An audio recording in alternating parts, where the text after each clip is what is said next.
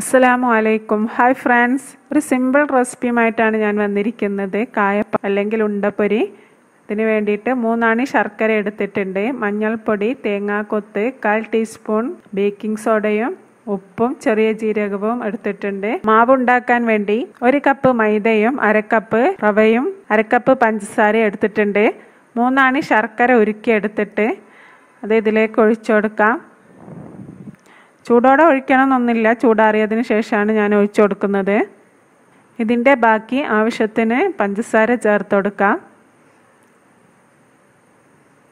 പാകത്തിന് വെള്ളവും ചേർത്ത് നന്നായിട്ട് കുഴച്ചെടുക്കണം.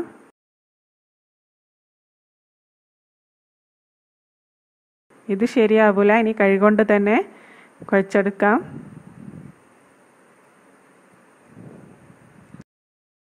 പഴം ചേർക്കുന്ന സമയത്തുണ്ടാകുന്ന അതേ കളർ കിട്ടാൻ വേണ്ടിയിട്ടാണ് കുറച്ച് ശർക്കര ചേർക്കുന്നത്. നന്നായിട്ട് കുഴച്ചെടുക്കണം.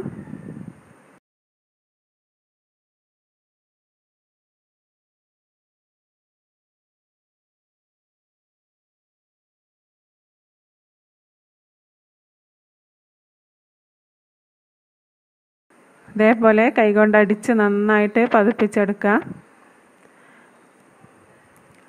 ഇതൊരു 4 മണിക്കൂറെങ്കിലും വെക്കണം.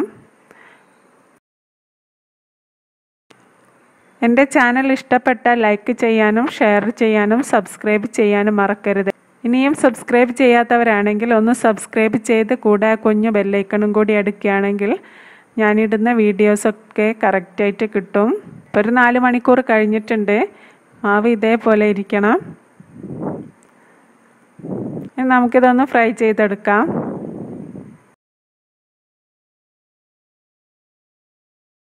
ഞാൻ കൈകൊണ്ടാണ് മാവ് ഇടുന്നത്. നിങ്ങളുടെ ഇഷ്ടം പോലെ തവി കൊണ്ടൊക്കെ ഇടാം.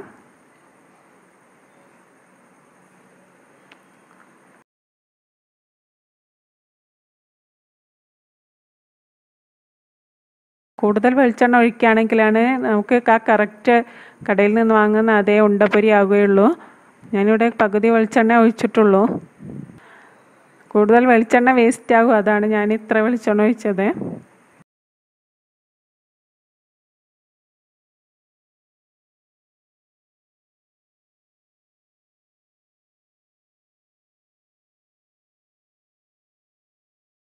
ഇത് തലേ ദിവസം തന്നെ മാവ് കൂട്ടി വെക്കുന്നതാണ് നല്ലത്. അപ്പോഴാണ് ഇതിന് കറക്റ്റ് കടയിൽ നിന്ന് വാങ്ങുന്ന അതേ ടേസ്റ്റ് കിട്ടുക.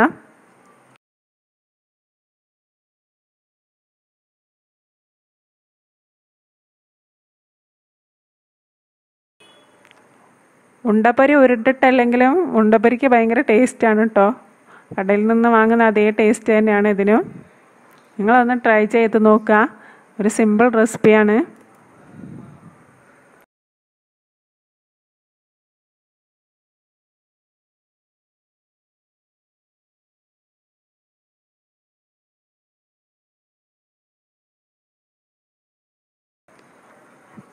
Thank you for watching my video.